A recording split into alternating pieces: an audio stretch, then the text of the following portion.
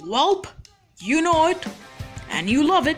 It's Jolly Wimpy Kid time, baby.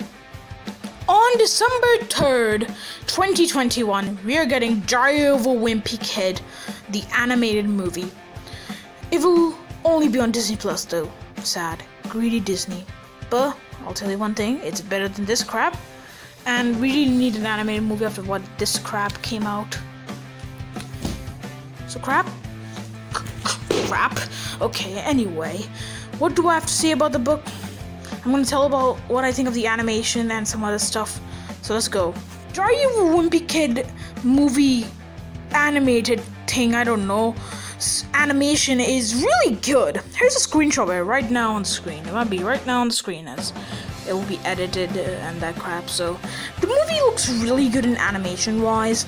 Really good. Some characters do look weird, like Manny. Yeah, looks pretty weird. Frankly looks weird.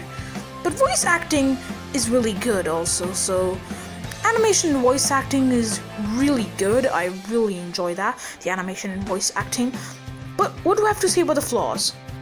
It is just the first book. I like the first book. It's my third favorite, I think.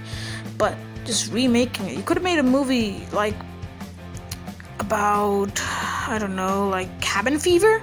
Like we always wanted a Cabin Fever movie. We could have had that. Pretty good. It would have been pretty good, but fine. It has good animation, so okay. So what do I have to say in the end? So, Diary of a Wimpy Kid, the animated movie. So far, my hopes are really high.